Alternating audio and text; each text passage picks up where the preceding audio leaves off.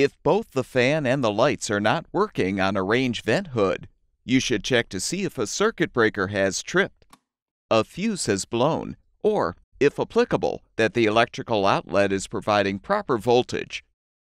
If you've determined there is no problem with the incoming power, it's likely the thermal fuse in the range vent hood has blown. To determine this, you can use a multimeter to perform a continuity test on the component. A continuity test will determine if a continuous electrical path is present in the fuse. If the fuse has continuity, it should allow voltage to reach the fan and lights. No continuity means the electrical path is broken and the fuse has blown.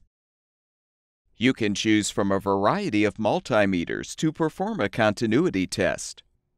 When using an analog model, first rotate the range selection dial to the lowest setting for ohms of resistance.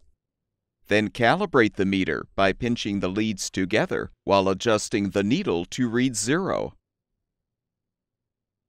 When using a digital model, again rotate the dial to the lowest setting for ohms of resistance, or resistance with tone if the meter has this option.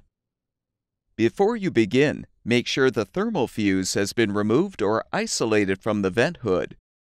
Contact a meter lead to one of the thermal fuse's terminals and the second lead to the other terminal. If the multimeter display shows close to 0 ohms of resistance, the fuse has continuity and should be functional.